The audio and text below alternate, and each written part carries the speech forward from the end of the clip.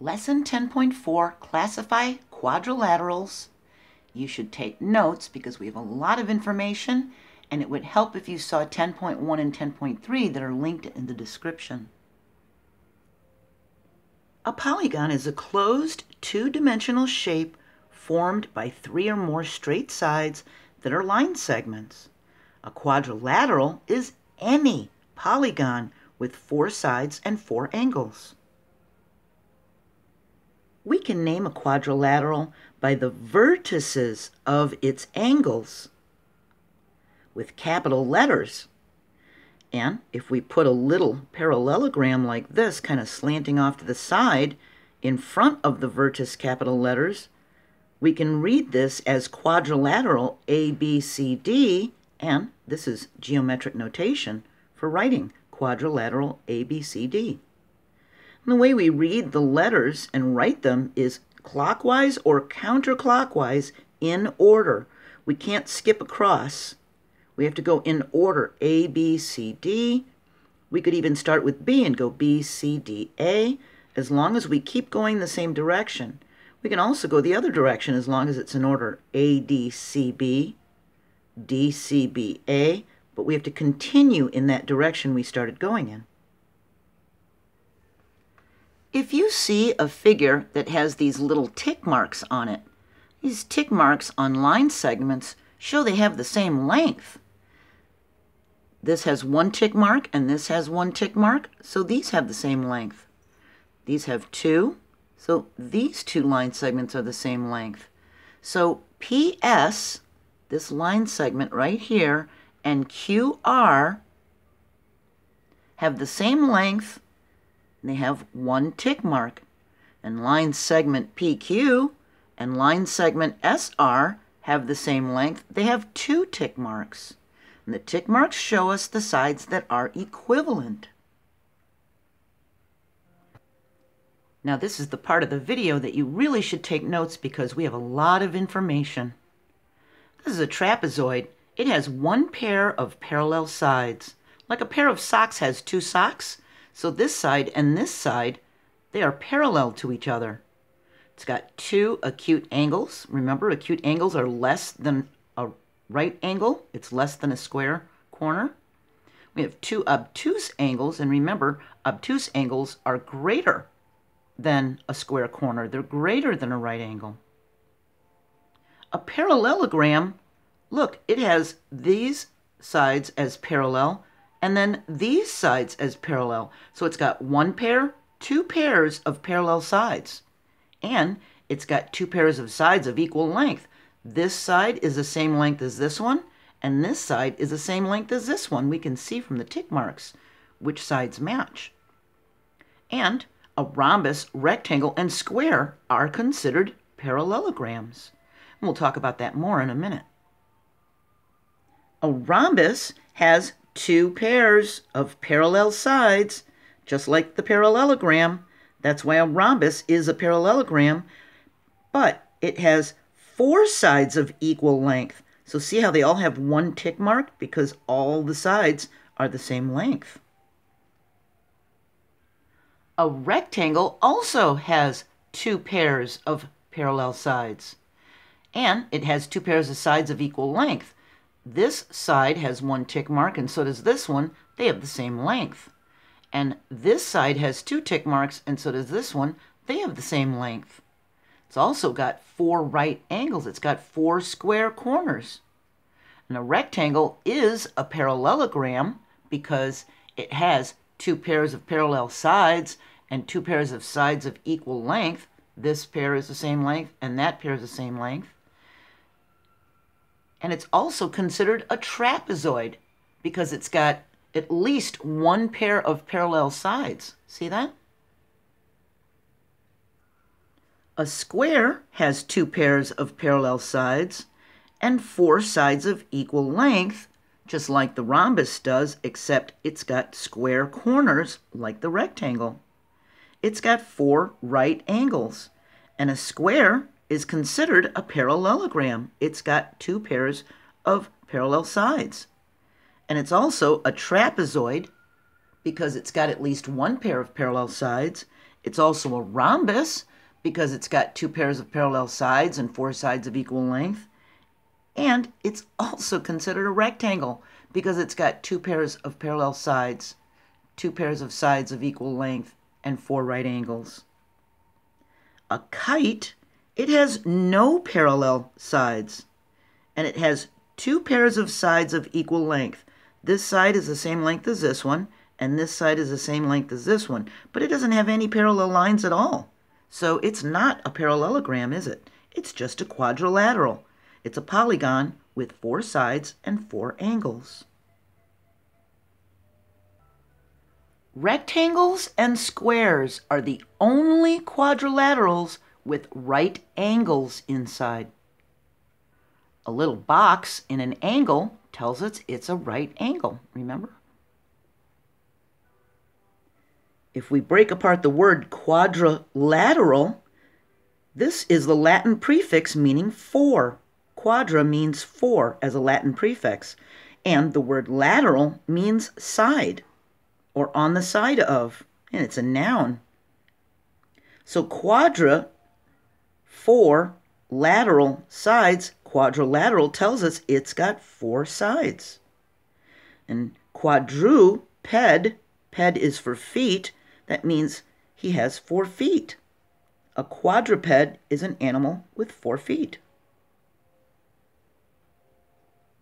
A quadrilateral is any polygon with 4 sides and 4 angles.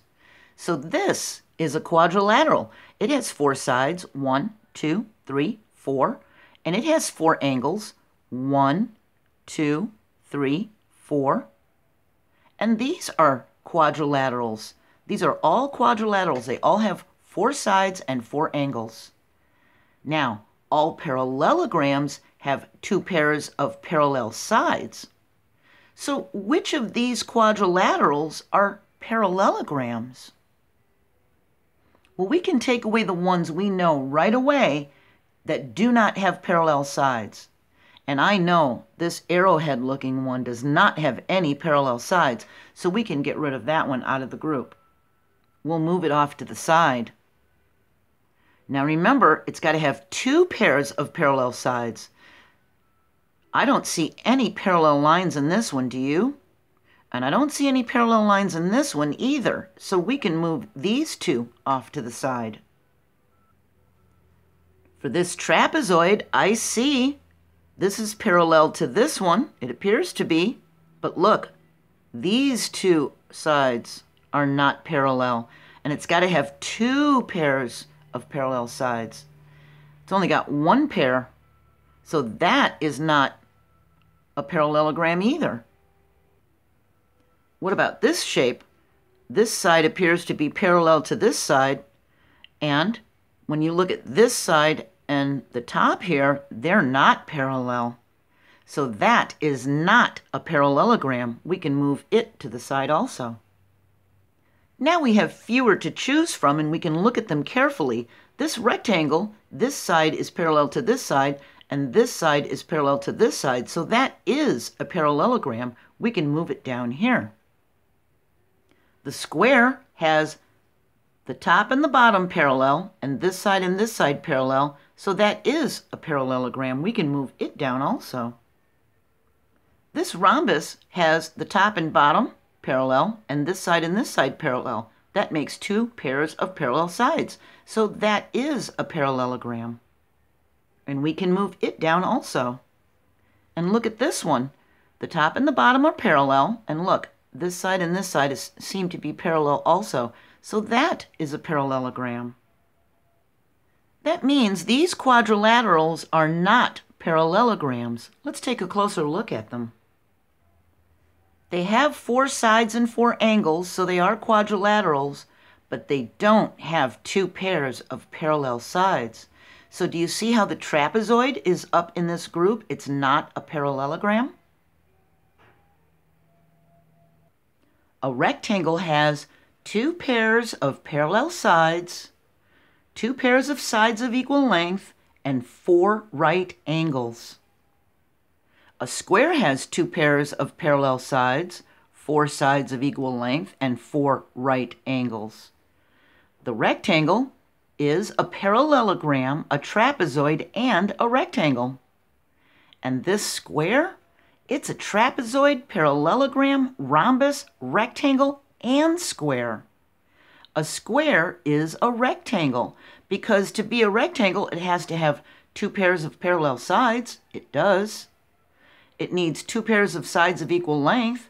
This pair is equal and that pair is equal, and it needs to have four right angles. It does. 1, 2, 3, 4. So a square is a rectangle. And it's also a rhombus, parallelogram, and trapezoid.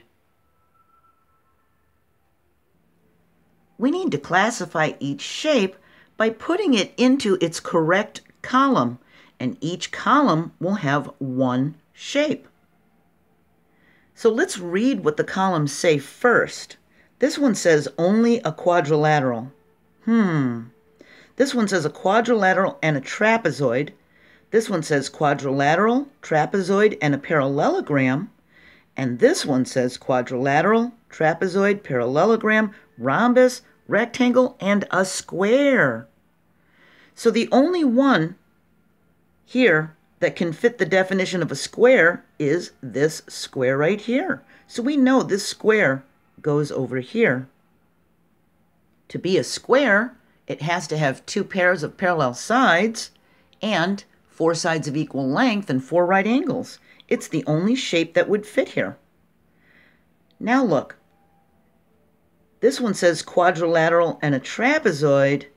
This one says quadrilateral, trapezoid, and a parallelogram. And do you remember? Is a trapezoid a parallelogram? Does it have two pairs of parallel sides? It's got a pair here, but it doesn't have a pair of parallel sides here. So it's not a parallelogram. So it can't go here. And is this a parallelogram? It doesn't have any parallel sides. So this up here, this parallelogram, goes here. Now we only have these two shapes left, and it says this one's a quadrilateral and a trapezoid. Is that a trapezoid? No. A trapezoid has one pair of parallel sides. That's the trapezoid, so we can put it there. That means we have this arrowhead-looking one. It's only a quadrilateral. It has four sides and four angles. So we learned a polygon is a closed two-dimensional shape formed by three or more straight sides that are line segments. A dimension is a measurement of length, width, or height. And a two-dimensional figure, that's 2, and then a D for dimensional, that's 2D, has two of these measures, length and width. This rectangle is 2 inches long and 1 inch wide. A three-dimensional figure, that would be 3D, has all three measures, length, width, and height. So here's a 3D cube. I don't know if you can see it that well. If I turn the camera a little bit, you can see how it's sticking out from my dry erase board. And look, you can also see its shadow from my window over here. If we shine a light on the side of a 3D figure, it will make a shadow. Now, I made these charts, and they're available on my JoAnn School Facebook page in the image section. And you can see the link to the Facebook page in the video's description. But it tells you about quadrilaterals and parallelograms. And maybe you can take a screenshot of them or print them out for your notes so that you know all the different parts of these quadrilaterals, and if they have two pairs or one pair of parallel lines, or if they have square corners or not. So we're going to end our lesson with a Venn diagram of quadrilaterals. So you can see there's quadrilaterals, trapezoids, parallelograms, rectangles, square, rhombus. So let's start in the very middle with the square. The square right here, because it's in this oval for the rectangles and for the rhombus, the square is a rectangle and a rhombus. And because it's also inside the oval for parallelograms, it's a parallelogram. And it's also inside the trapezoids. And it's also inside the quadrilaterals. So the square is a rectangle, a rhombus, a parallelogram, a trapezoid, and a quadrilateral. We can see a rectangle is not a square, but a rectangle is a parallelogram, a trapezoid, and a quadrilateral. And a rhombus is a parallelogram, trapezoid, and quadrilateral. We can see that parallelograms are also trapezoids and quadrilaterals. Trapezoids are quadrilaterals. And if you want, you can take a screenshot of this or try to draw a quick picture of this to help you for your notes. You need to be able to classify and tell these quadrilaterals apart from each other. So I hope you took good notes. Our next lesson is 10.5, and we're going to talk about line symmetry of figures. I hope you enjoyed the rest of your day, and I'll see you next time. Bye.